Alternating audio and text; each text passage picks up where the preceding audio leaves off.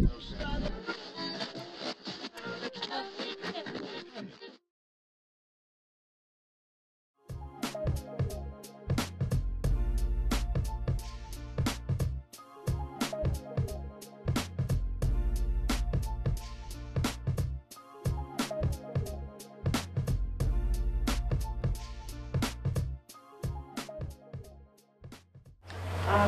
just going to play devil's advocate for a moment because these are all young professional minds. I was in Egypt in 2005 for the elections, and I was there also for the massacre in Alexandria. Okay, so I want to know as Americans why we should trust the Muslim Brotherhood or help in any way the Muslim Brotherhood when Ayman Zawahiri is number 2 to Bin Laden and a known follower of Brotherhood, firstly. Just, I'm throwing this out for you. And secondly, when Brotherhood is supposedly responsible for the death of Sadat. So let's open it up and let's be, honest about these things. Okay, appreciate it. Oh, yes. I'm not saying I don't believe in freedom and democracy for the elections, but of course I've seen it and it's horrible. Yeah. To start with, Ayman Zawahiri is a very harsh critic of the Brotherhood. Actually, he has probably called my grandfather an infidel at one point, specifically naming my grandfather, who was the general guide of the group. Ayman Zawahiri and the Brotherhood, Al-Qaeda and the Brotherhood generally differ on most of 90% of what they have. If you go beyond the headlines even, it's not only a tactical difference about the use of violence, it's a difference that goes in, I wrote that in one of my articles, and I sincerely believe that I would prefer to live here in the United States than live under the regime of Taliban, because, and I think this Western democracies carry more of Islamic values than the regime of Taliban, because the objectives of Sharia, as I listed them and I said them and I forgot one, but I'm still trying to remember what that was. These objectives of Sharia, you would find them more here than, I'm not saying that this is an Islamic state by any, not trying to suggest that, but I'm only saying that we disagree to the extent that I would not, and I assure you that I would not live under Talibani or regime governed by Qaeda or Taliban or even Saudi Arabia. I wouldn't be able to live there. Second, Ayman Zawahiri was in jail at the time. He was a Brotherhood. And he decided to depart the group. And he again you have to. And he decided to depart the group. Yeah. He decided to. And I mean, when someone sees that this is a moderate group that is not good enough for my radical ideas, this only departs you from him. It doesn't link you to him. It only departs you from him. Those people decided to join radical groups because they thought our moderate, we thought that we were giving in because they thought we were not true Islamists, not true Muslims, because we were giving in because we disagreed on fundamental core issues that could not be resolved within one organization. Those are major issues that we disagree on. The only person who you could link Ayman al-Zawahiri to in the Brotherhood is Sayyid Qutb. And Sayyid Qutb has been denounced, his thought has been denounced by the Brotherhood leadership at the time, just after he has finished his final writings, which look, I have a lot of respect for anyone who would stand up for whatever he believes in with dignity until the last moment of his life, no matter how much I disagree with him. But I still disagree with Sayyid Qutb. We are probably on opposite ends. If you look at the thought of Sayyid Qutb and compare it to the thought of Hassan al-Banna in so many different ways, Sayyid Qutb's notion of jahiliyyah, his notion of ignorance, al-jahiliyyah, his unwillingness to accept notions such as nationalism, he clearly separates between the organization and the society. The organization is on one side and the society is on the other side. So for Sayyid Qutb, Sayyid Qutb says that, and this is the fundamental argument in the signpost or the milestones, I don't know, it's translated both ways. that we and our societies are at crossroads. If you go one step towards our society, we have lost the entire path. This comes at this is completely against everything Hassan al-Banna stands for. This is completely against everything the Muslim Brotherhood stands for. We believe we are an integral and living parts of our societies. We believe that working for the well-being of our societies is a religious obligation that we stand up for. Compare that to Sayyid Qutb, who actually believes that nationalism is a man-made notion that should not be respected, and that our only nation is wherever Muslims are. So we clearly differ on that. Again, regarding Sadat, we had nothing to do with the assassination of Sadat. Had we had anything to do with the assassination of Sadat, this is a brutal regime that wouldn't have let us go. We would have been prosecuted for that. Al-Jama'ah al-Islamiyya and Al-Jihad assassinated Sadat. Those are groups that come, again, we disagree on fundamental issues. One of the main problems is that people tend to see Islamic movements as one large movement, even if it has diversities within, but at the end of the day, it is one large movement. And that is not the case. That could not be the case. We disagree on fundamental issues. I mean, what we disagree on with Al-Qaeda, which is very clear. So many people here, I suppose, have studied that and know about it.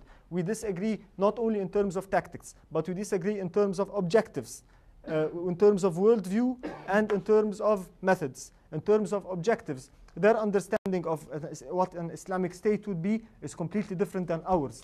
Our ultimate objective is international cooperation. Their ultimate objective probably has to do with conquering everyone, probably has to do with destruction, and we completely disagree on that.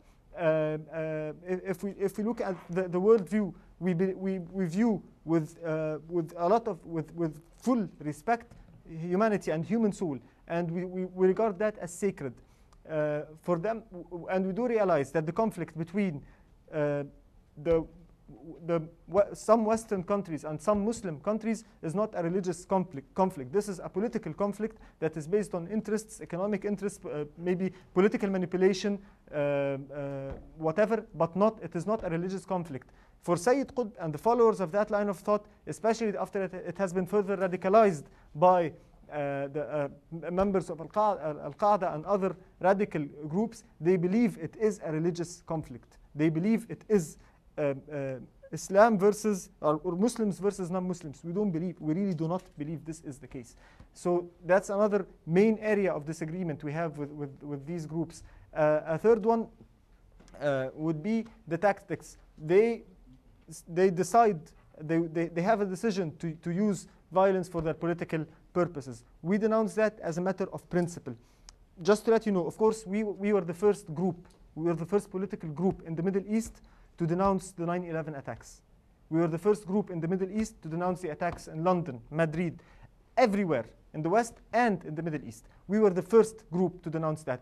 And I know for a fact that when the statement denouncing the 9/11 attacks was being written at the Brotherhood by the Brotherhood leadership, after writing the first part of condemning the attacks, some people within the leadership suggested that another part should be added condemning the American foreign policy in the region and saying that while this is wrong, this has been the foreign policy in the region has been the cause of that. The overall agreement was we should not try that. This would not be included because we would have 1,000 other opportunities to criticize the American foreign policies, but when it comes to moral issues, when it comes to our ethical stances, this is a crime that is unjustifiable, even if it was caused by another crime, but a crime does not justify another one. Let me just say very quickly also, when I was last in Egypt and I met with the head of the Cairo branch of the Brotherhood, one of the things he said which shocked me was he said everything went wrong with Sayyid Qutb. You know, he blames basically the demise of Islamism as a positive force with that break, with that radical break. So that's something new, I think, that's emerged among the so-called moderate camps. So, yeah. Assalamu alaikum, peace be unto you. Thank you so much for visiting us, Mr. Houdaiby. Now, it's no mystery that the Islamic Brotherhood is a banned political organization in Egypt, and it has been labeled a terrorist organization by multiple world governments. So, but you are still here today spreading the ideology of the Islamic Brotherhood, and they are a working minority in the titular Egyptian parliament. Why do you think that is? Do you think that the Islamic Brotherhood is stronger now that it is banned? Do you think that the fact that it is banned has made it appeal to the masses in Egypt? We are on no government terrorist list. We are not regarded by terrorist or as a terrorist organization by any government over the world. You got that wrong. The second part is whether being oppressed helps our popularity. In a way it does, but in a way it doesn't, because actually when we are oppressed, that puts us in a very awkward position. It is from the one hand crackdown from the regimes, and from the other hand criticism and sarcasm from the radicals who point out to our failure to achieve anything through our peaceful means. So this is one of the, if you read Ayman al-Zawahiri's statements on Egypt and on the Brotherhood specifically, and see how he points to our failure in the 2005 elections. If you were there, you should have seen that. He points out to our failure in any type of political activity where the regime cracks down. He just points out and says, see Muslims, the moderate approach isn't working. You should come and join our groups, and we are being more efficient. They are just trying to give up for the sake of nothing. Yes, hi. Louder, a little bit louder. Yeah, Sorry. I actually taught a class here on Egyptian politics, and I think I'm pretty well versed in Egypt. I've been traveling there for over 20 years. I have several questions. It's related to the recent manifesto of the Muslim Brotherhood after the 2005 elections, their manifesto that basically laid out their platform. And there were several criticisms about this platform, and I would like to, and also this platform has caused a lot of splinters within the group, like Al-Wasat and so forth. Firstly is the question regarding women's rights and perhaps the suppression of women in the public sphere, as they are more active in the public sphere in Egypt than in any other Middle Eastern country. Secondly, the role of Christians and religious minorities, including Sufis and other religious groups that may not be as tolerated. And thirdly, how to deal with tolerance or the respect or level of authenticity, how it is viewed by the Muslim Brotherhood of various sheikhs of Al-Azhar and from respected Islamic institutions. How would the Muslim Brotherhood, are they in the process of reforming their work? What direction has the Muslim Brotherhood gone in addressing these criticisms and also trying to refine this manifesto?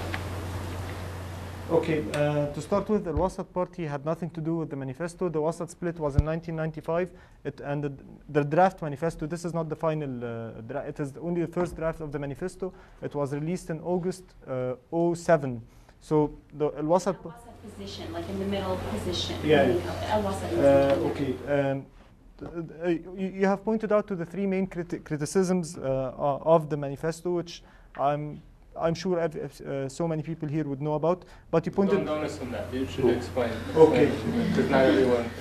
Okay, and the fourth one has to do with Sufis. I don't know what Sufis have to do. I myself am more towards the Sufi wing of the Islamic movement, so I don't think Sufism has anything to do with that.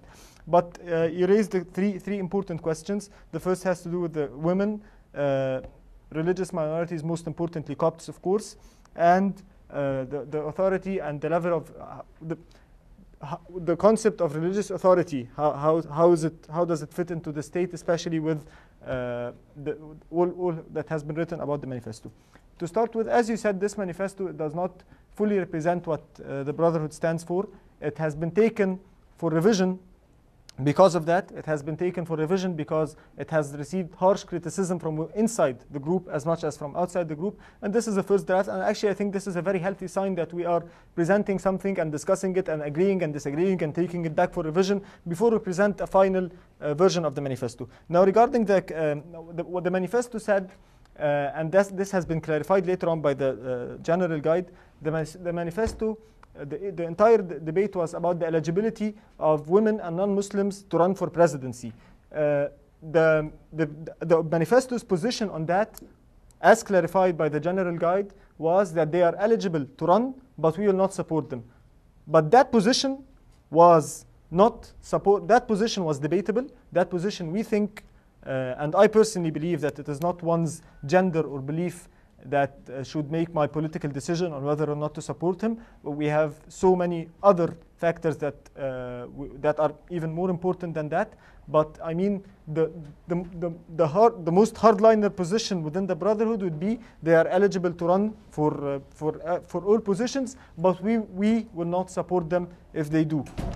And we do support them, which includes that we do support them if they do run for other positions. Now, the third has to do with the religious authority. There has been this again, it was misquoted in news reports and then mistranslated about the scholars, the committee of scholars, the advisory committee of scholars that reviews whatever the parliament has to say. It is advisory. It was not, the manifesto draft states that it is advisory, but this is not what has been presented. But we had so many critique for that, and as soon as it was released, as soon as people like myself and so many members read it, this part was taken out completely. There shouldn't be no one. The parliament is the ultimate decision maker.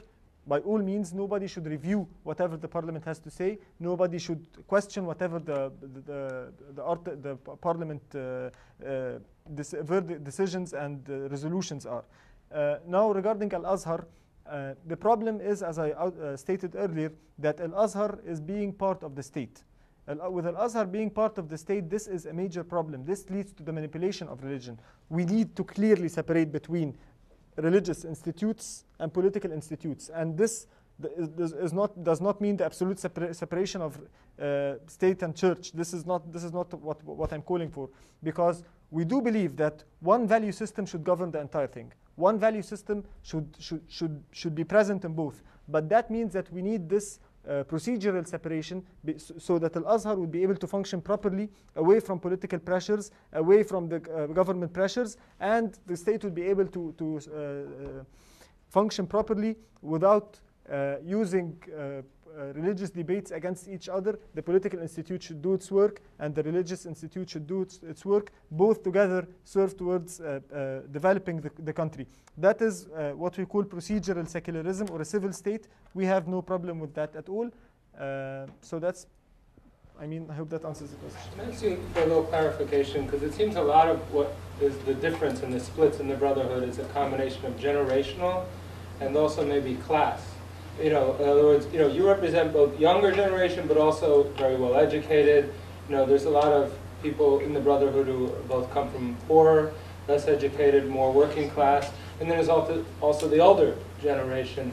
Do you think there's kind of class generational cleavages happening, or do you think it's cutting across that? It's still, you can find these positions among older Brotherhood members, poorer, and that the split is much more complicated? It is of course much more complicated. Yesterday I was at George Washington University, and we were discussing the anatomy of the Brotherhood, and it is much more complicated than that. I mean, age is a factor, education is another factor, origin is a third factor, age, origin, class, education. So we have so many different factors that, and where you are inside the group is another factor that would probably again influence your priorities and so forth. So it's pretty much complicated, yes. I just saw or noticed a little bit of a disconnect, because in the beginning you said that one of the objectives was to revive Islamic jurisprudence, whereas you were saying that you wanted to secularize. But how can you have secular institutions if your judiciary is under Islamic law? What I meant by procedural secularism, it is, again, the issue of terms is very important, because procedural secularism is what we call this, what we accept as a civil state with an Islamic frame of reference. This is the value system that governs. So I mean, I could give you a good example on that. If you want to build a church or a mosque, you would probably use the most efficient and the most competent workers, and not the most pious and righteous ones. But at the end of the day, you're building a mosque or a church. So that's the value system is one. You have one value system, you have the objectives are one, but everybody has his own specialization. So there is politicians who are working in political institutes for that, and there are economists who are working in the economic field. There are, and it goes like that. Let me give you another example, which is away from politics, that might help clarify things. Sports. Let's discuss sports for instance. What are the values governing the governing sports? Are they human values that fit into other parts of the society? I mean, are we playing sports? The ultimate goal is to increase the level of coordination we have, our ability to work in teams, our ability. It's just releasing our effort, our energy and stress in a civil manner. So is that what we're playing sports for? Or is the ultimate goal for sports victory? So then you would find lots of things that are going wrong, because the ultimate objective is victory. So it all rotates around that. So when I mean the institutional separation, everybody has what plays his role in but the general philosophy is the same. The general philosophy and value system that governs all is the same. And that's what we call the civil nature of the state, a civil state with an Islamic point or an Islamic frame of reference. I didn't need to use the board at the end of the day. Yeah, and by the way, I'm trying to get students first, just so you know, so because we have limited time and I want to make sure students get, but I'll hopefully get to everyone. Yeah, I had a political question, not a religious question. You're making the case very well that Mubarak is kind of trouble. But let's say you succeed and we lose Mubarak. He's been a U.S. ally for over 20 years. Over 28 years, over 27 years actually, which is longer than my lifetime. And whether you agree with this or not, the policy of this country, he's been a good source of stability. Now, what happens if he's gone? It's kind of a volatile region right at the moment. So if we're deprived of one of our key allies in a very sensitive part of the world, what next? I don't want to say democracy should be the price of that, but are there competing objectives that are going on?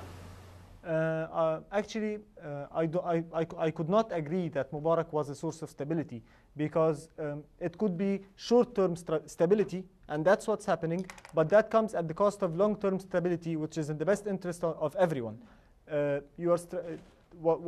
What American administrations have been doing, as Secretary of State Condoleezza Rice said in Cairo in 2005, is that they have been doing a mistake by supporting the dictators of the region. Clearly, nothing has been changed about this mistake, but what I'm trying to say is, look at the economic conditions of Egypt. Mubarak has to resort to the army now to solve economic problems, to solve political problems, very high levels of corruption never seen before in Egypt. You have a huge issue about about contaminated blood, and then everybody gets away with it, and nobody is found guilty. You have a huge issue about a ferry where more than 1,300 Egyptians sink in the Red Sea, and no response comes, and then everybody gets away with it. No one is found guilty. You have the Shura Council being burnt midday, Cairo, middle of the week, no vacations. The state couldn't do anything about it. You have tens of people dying on a daily basis because of corruption. So this is not, and the military has to step in to resolve problems every now and then. This is not stability. This is short-term stability, and it is getting out of hands for Mubarak and for anyone else. The real stability only comes with democracy. There is no stability without democracy. Mubarak has been for the sake of this stability, for the sake of being in position, he has been promoting anti-Americanism for over 27 years. The very same 27 years that he has been in office, he has been promoting anti-Americanism. Any political ally, any political opponent, any political activist in Egypt who just has talks with the American administration or with any major American think tanks or policymakers here is being portrayed by Mubarak's regime as a traitor.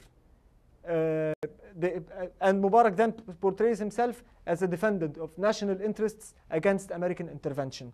This, and again, this takes place for all the time. I mean, I have a recent example. Almost 2 months ago, Professor Saad Ibrahim of the American University in Cairo, I'm not sure whether you know him or not, was sentenced to 2 years in prison. Dr. Saad Ibrahim was the one who called for the conditionality of the US aid, and $100 million US dollars have been put on hold because of that. So he's sentenced to 2 years in prison because of that. At the same time, Ayman Noor, who is also in prison, writes an open letter for Barack Obama, presenting his case as an Egyptian opponent, an ex-parliamentarian who is now in prison. So you have Al-Ahram newspaper, which is the largest newspaper in the country, as I said earlier, having and when Dr. Saad Ibrahim gets this sentence, we as Ikhwan Web team write a statement on Ikhwan Web supporting Dr. Saad Ibrahim, supporting the right of his right for freedom of speech, although we come probably at opposite ends of the political spectrum, but we thought that that's the right thing to do, so we did that. So we find two pages in the Ahram newspaper with a notorious state security apparatus journalist writing that Ayman Noor, and he's being called the American candidate in the last Egyptian presidential elections, who is a traitor, who Americans have been using to manipulate Egypt's national interests and so forth, and you get an entire page of that. And then on the opposite side of the page, you have the Muslim Brotherhood and Saad Ibrahim, who could never agree on one thing, and that's what the guy there writes, who could never agree on a political issue, come to agreement on destroying Egypt's national interests. And that Dr. Saad Ibrahim, who has called for the conditionality of the US aid, is because of that, because of those $100 million, because of Egypt's economic problems. And this is how it is being portrayed to the Egyptian people. Those $100 million that have been put on hold because of Egypt's notorious human rights record are the cause of Egypt's economic problems. So this is your ally, and this is how he does for the American image in the Middle East. This is how much he's willing to do for the American. You have the choice between a democratic alternative that would not necessarily agree with everything the American administration wants, that would not necessarily be a follower for the United States. Actually, it would not be a follower if it is a democratically elected government. It would be a government that is able to stand up for the interests of its own people, forge win-win alliances, win-win deals with the American administration, where we would both benefit from trade, for example. This is one option, which would not be 100% fulfilling for the American agenda, but the other one, who is willing to do anything, is actually the cause of very high levels of hatred for Americans inside Egypt. A recent opinion poll that was just published a couple of weeks ago, actually less than that, almost a week ago, a recent opinion poll say that in the past year, 60%, and that's dangerous. Over the past year, 60% of Egyptians have become supporters of Al-Qaeda. That's dangerous.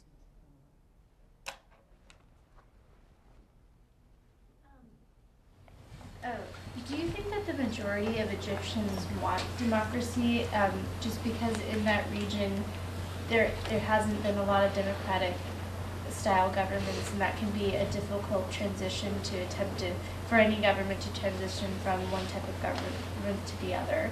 And how do you think that would be a difficult transition to make if you were ever able to achieve a democratic government? We will be able to achieve that one day. It's hard. Egyptian people, of course, want democracy, but the structural barriers against democracy are very hard. Some things are very clear, like emergency law, like, I mean, we do have freedom of speech in Egypt, but it is illegal freedom of speech. Every law in Egypt goes against freedom of speech, goes against freedom of press. But he allows that. The regime allows that to happen. But if they want to crack down on someone, they have all the legal tools to do so. So I mean, there are so many structural barriers, but those are the clear ones. The unclear ones have to do with the way the state institutes are being designed and how they have been manipulated since 1991 all the way to 2005 or 2006, so that people working for the state, for the government, which the government in Egypt is large. I mean, it's 4.5 million, I think. I'm not sure of what. I'm not sure I have the exact number, but it's around 4.5 million employees. So 4.5 million plus 1.5 other in the security and army and so forth. You have all those people feeling insecure, feeling the necessity to to be 100% loyal to the regime to maintain their jobs.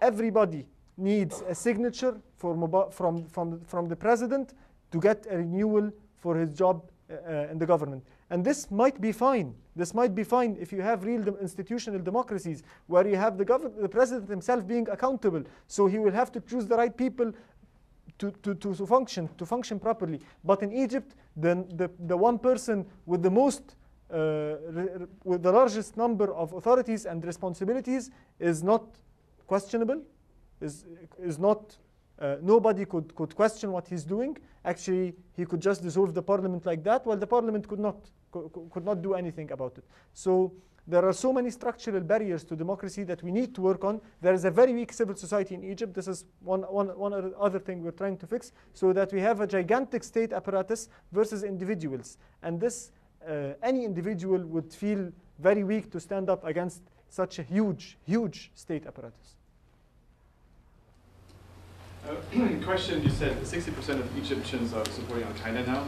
I was reading a little bit about kind of the discussion between Dr. Fadl and Adam Sahibi about from the Al-Jihad movement, kind of the change, or is kind of he's switching positions to be revising some of the original writing that has supported Al-Qaeda. How much is the Muslim Brotherhood involved in that? Is it kind of supporting kind of this internal religious debate about the rightfulness of Al-Qaeda and its action in kind of counterbalancing this kind of support, or is it more like the non-violent move, political action, or is this the religious debate? We have been engaging in that specifically in the 1990s, when that was a major issue in Egypt, the issue of violence. I mean, the 1990s it was a horrible decade in Egypt. Tens of people, hundreds actually of Egyptians and foreigners alike losing their lives in terrorist attacks in Egypt. At that time, we were working towards reforming the ideas, or actually going into discussions with the leaders of these groups. Not sure whether this is the same, whether we still have room to do the same right now, because it wouldn't be politically correct to sit with those people. I think it would cost us more than, it would significantly have a high price, I think. Although I'm sure it is being done in an unofficial manner sometimes, but not sure. Again, those who are now leaders of this ideology are not inside Egypt as they were back in the 1990s. They are mostly in Afghanistan, so it's not that easy again to discuss things as we used to go into debates and dialogues as we used to.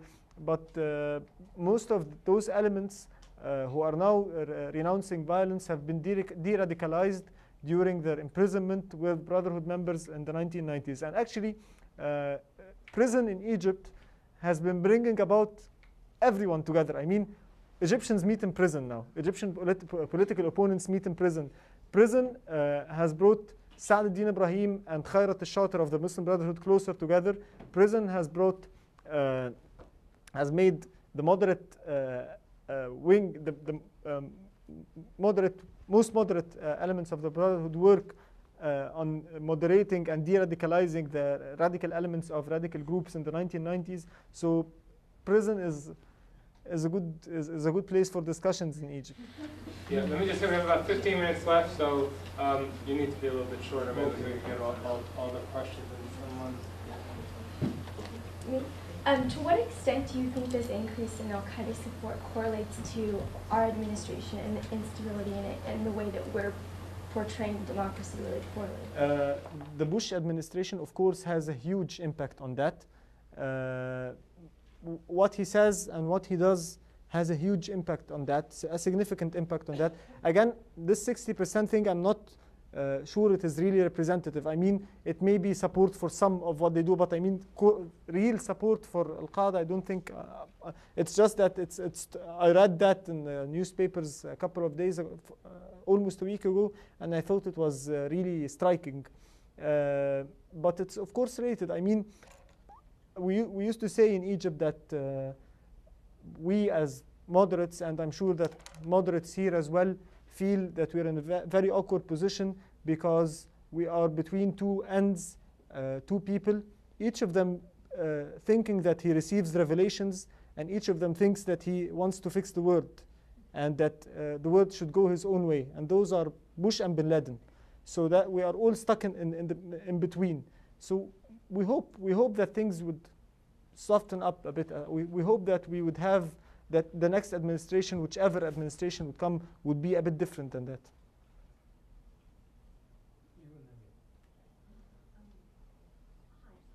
I was wondering, you were saying that stability cannot be achieved without democracy, and then you were also saying previously that you would encourage women and people who are not Muslim to run for politics or to be engaged in politics, but you wouldn't support them. He didn't say he would, he said that was I mean, one sorry, of the position of yeah, the first the draft. manifesto. I was just wondering how you would justify achieving democracy when you aren't able to utilize 50% of your population. So how do you how are you fully able to, achieve democracy if you're not extending that freedom and restricting it for certain areas of your population? Actually, And I was just wondering, second, is what the Brotherhood's opinion of sexual harassment in Egypt was, and whether they would work towards fixing the problem, or whether they considered it a problem at all, which I think it alarmingly is. Regarding the first part, we are not trying to let aside the 50% of the population. I mean, we would not have 50% of our population as presidents. It's only a restriction on one position. And again, I think this is being revised, and it's not restriction on the eligibility to run for the position. It's on our support as a group for that. And again, it is being revised. So I mean, that has been over-capitalized on. It's not that core issue. I mean, let anyone run for the president. If the Brotherhood don't support him and he wins, he becomes president at the end of the day, or she becomes president at the end of the day. That's not the real issue. Regarding the issue of sexual harassment, it is, of course, an important issue. I mean, our parliamentarians have discussed that. We have discussed that. I have written an article on that and have been interviewed in a couple of articles on that. This is actually extremely dangerous for the Egyptian society. And not speaking about the way the government has been tackling that is ridiculous. I mean, it speaks about how that would harm tourism. Actually, it's not about tourism. It's not about tourism. It's about our values as a society. And what's going on is really disastrous and needs a lot of reform. Reform that starts from the educational system. Reform that starts from resolving our economic crisis. It needs to be discussed from, Mark asked me to be as short as possible, so I'm just stating the headlines, but we could later on discuss the details of it. Is the Muslim Brotherhood position that it should be a legal obligation, or is this in other words, our position is that the Sharia or the Quran states that women should wear a hijab, but if they don't want to, that's between them and God? This is a front page magazine article because they got that quote, that exact quote from one of my articles, and forgot that the very next line states, but it is up to a Muslim woman to decide whether or not to abide by it. So then there's a difference between a religious obligation and a law. Not everything is implemented by the state. The state has a rule, the individual has a rule, the society has a rule, so you couldn't just say that that the state should be doing everything on behalf of the individual, on behalf of the society. That's never the case. That never works. Never works that way. Sir, I have to ask your indulgence because I did come late and I missed a lot of your remarks, and I may have missed something that was pertinent to my question. I wanted your comment on a document that I have, and I have copies in Arabic and English that I'd be happy to give to you and pass up front so that you could read them yourself. This came out of the trial of the Homeland Foundation. It's a government exhibit, and what it is a memo, which I would like to point out is dated 1991 from Mohammed Agra, I believe it is, his name is on here, to affiliated organizations in the United States with the Muslim Brotherhood. And I'd just like to read one really quick short paragraph, and then I'd like you to comment on it, okay? Okay, it's on page 7, and if you guys could pass that up to him. There's English and Arabic. And I'm reading from the English page on page 7, and it's section 4, and it's entitled, page 7 of 18. understanding the role of the Muslim Brother in North America. And it says, the process of settlement is a civilization jihadist process with all the word means. The Ikhwan, I think that's your website, must understand that their work in America is a kind of grand jihad in eliminating and destroying the Western civilization from within and sabotaging its miserable house by their hands in the hands of the believers so that it is eliminated and God's religion is made victorious over all other religions. Without this level of understanding, we are not up to this challenge and have not prepared ourselves for jihad yet. It is the Muslim's duty to perform jihad and work wherever he is and wherever he lands until the final hour comes and there is no escape from that destiny except for those who choose to slack. But what would the slackers and the mujahideen be equal? I'd just like you to comment on that. Is that the position of the Muslim Brotherhood? I'm very surprised that you know about these documents, but you don't know that it was put before court and it was found unauthentic and it was found irrelated to the Muslim Brotherhood and it was put before court and the court found that these are unauthentic documents and they have nothing to do with the Muslim Brotherhood. So I'm actually surprised that you know all about them, you know all about the details, but you don't. Government exhibit in a federal trial, sir. No, excuse me? It's a government prosecution exhibit. Yeah, and it was found, those documents were found unauthentic. They are found not related by any means to the Muslim Brotherhood. This is not, actually the Muslim Brotherhood has no presence in North America to start with. We do not have any presence in the continent of North America to start with. These have been made as only just ways of threatening people of the Muslim Brotherhood, just as so many other people try to do. I mean, I could write. We face that in Egypt a lot of the time. We have newspapers like the right-wing radical newspapers here. We have government newspapers in Egypt which do the same sometimes, and then everybody just forgets about that later on because it's irrelevant, has nothing to do with the Brotherhood agenda, has nothing to do with the Brotherhood's ideology, and is a very clear departure from the Brotherhood's ideology. I mean, how would you relate that to everything Hassan al-Banna has written? How would you relate that to everything that has been in the literature of the Brotherhood? But didn't Hassan al-Banna say that one of the principal aims was the imposition of worldwide Islam under Sharia? No, he didn't say that. Actually, Hassan al-Banna made a very clear distinction between the West as an occupation force and the West as a civilization. Hassan al-Banna clearly stated that whereas we oppose the West as an opposition force, our ultimate goal is what he called international cooperation between the two, between the East and he called between the East and the West, and he said that we share brotherly feelings for everyone all over the world, and we do not believe in the first place in this East versus West thing, and this notion is only there. This notion is only there because of the aggression that is taking place, and we should limit the feelings of wanting to resist that to the locations where there is occupation. So your answer to me is that document is a forgery. Is that your position? That's a forgery. That's not related to the Brotherhood. It might be, someone might try to document. It's not related to the Brotherhood, yes, by any means. Maybe you can get help get a statement, official statement that came out at the time denouncing this as a forgery. Okay. I don't. Here we have time for two. We have time. Why don't you guys talk about it afterwards? We have time for two questions. Two more questions. Yeah. Hi, I spent part of last year studying at AUC as well, and I noticed that a lot of people there, especially Copts, are very worried about the Muslim Brotherhood coming to power. I'm from a Coptic family, and I've heard a lot of, not so positive commentary on the Muslim Brotherhood, and I was wondering why you think Copts are scared, and do they have reason to be scared, and how would it affect change in their daily lives? I need some time for that question. I do realize, and everybody in Egypt, every fair observer in Egypt would realize that there is real discrimination against religious minority, most importantly, Copts in Egypt. But this religious discrimination goes back to the 1970s. The Brotherhood goes back to the 1920s. So this entire thing emerged in the 1970s, and I need to be seeing you when I'm talking to you. I'm sorry. It was in the 1970s.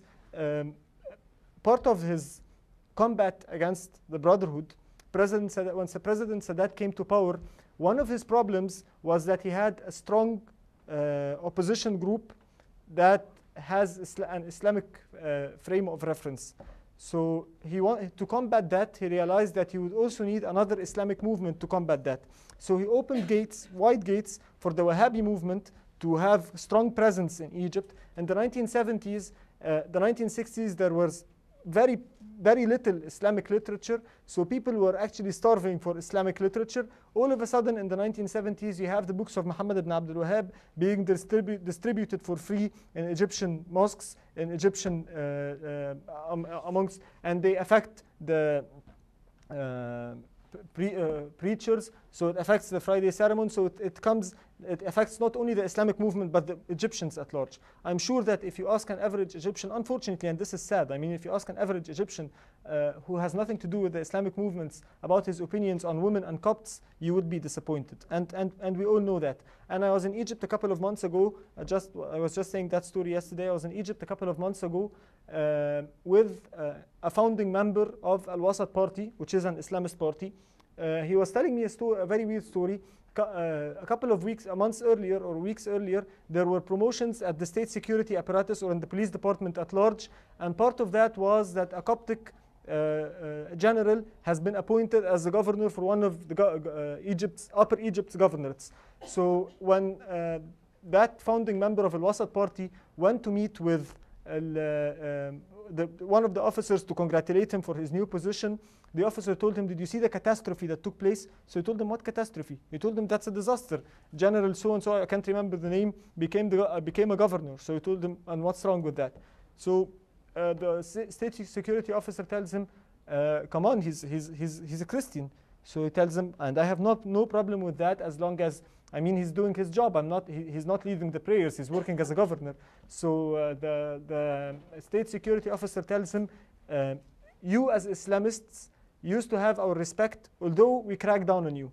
But if those are your positions on non-Muslims, then you don't even have our respect." So this is just to tell you that it goes beyond the Islamic movement. Now there are three main elements that have to do with that issue, or three main parties who share responsibility for that. Most importantly is the Islamic movement, because as I said earlier in my speech, we are the largest opposition group in Egypt, so we should live up to our responsibility of asserting the minority rights of other groups. We are trying to do that, but it's not enough. In 2005 elections, we had around 7 or 8 Coptic candidates on our lists. They were pressured by the state security apparatus and they decided to withdraw. After the elections, we started working closely and bridging the gap that was clear at that time, but it was against very severe state security pressure, mass arrests from the Brotherhood members working on that, mass detentions, so that also stopped. I was personally involved in talks with people like Samir Mor'us, George Ishaq, and they were all going in a very positive direction, except that there was real pressure from the regime to stop such talk. The Egyptian regime is following a very old theory of divide and rule. They are trying to keep everybody scared from the other so as to be able to control the Egyptian society. Pope Shenouda was saying in one of his private conversations, but it was taped by the state security apparatus, that he has no real problems or no fundamental problems with the Brotherhood's agenda, and that he indeed sees it as a better alternative from the one presented by the Egyptian regime. For that mere statement that was made in a private meeting, all Muslim Brotherhood members that had to do with any type of relations with the church have been arrested. Some of them have been transferred to military tribunals, and some of them are now spending long years in prison because of that. But that doesn't mean that we're doing our part fully, because it doesn't only come from leadership. It comes from the large group, from the group at large. So yes, we do realize that we have a deficit on that, and we are trying to reform it. The other side is the Coptic side. I mean, we still need more engagement from Copts. We still need them to see there, so that we'd reach out for them. We need to see people like George Ishaq, like Samir Mor'us, like Amin Iskandar, like Rafiq Habib. Those are the people we know, because those are the people who appear there. Those are the people who are struggling. I mean, we don't want Copts should not be pleased by the fact that they have a minister in the government who is, I mean, very closely related to the corruption. I mean, being part of the nationalist movement is not having a minister or two in a corrupt and notorious government. It is having presence in the Egyptian street with Egyptians. The third part which is to blame for that is the Egyptian regime, which again clearly has an interest in that, clearly has an interest in keeping the Egyptian society divided. This goes against the interest of us as the Muslim Brotherhood. It goes against the Egyptian of us as Egyptians at large. It is very dangerous to see the Egyptian society being torn apart because of, again, silly mistakes that have been made by the Islamic movement, including some of the statements made by the Muslim Brotherhood in the 1970s, including some of the statements made by the Muslim Brotherhood in the 1980s. We have shifted our positions on that. We have changed our positions on that. But we still, again, as I was saying about the issue of trust, building trust amongst Egyptian opposition groups altogether, this is an important part of it.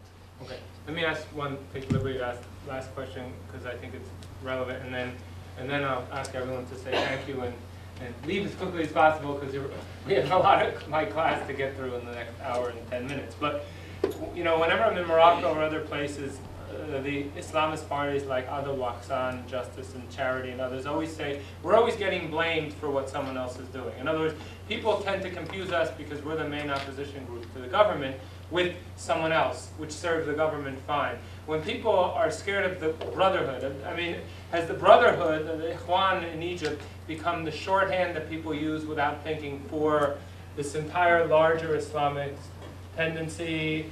And is that one of the things that the Brotherhood needs to work on, or a younger generation should try to carve out a very specific position? Or do people in Egypt have a pretty good understanding of the Brotherhood versus, you know, Islamists more large? Egyptians, like others, mix the terms very much. I mean, all Islamists are just Islamists. So we get the blame for every foolish act by an Islamic movement, including some foolish acts by members of the Brotherhood, members who do things that are not endorsed by the group. But we get blamed for anything that goes wrong in Egypt, unfortunately, except for violence, because Egyptians realize quite well that we are very far away from violence.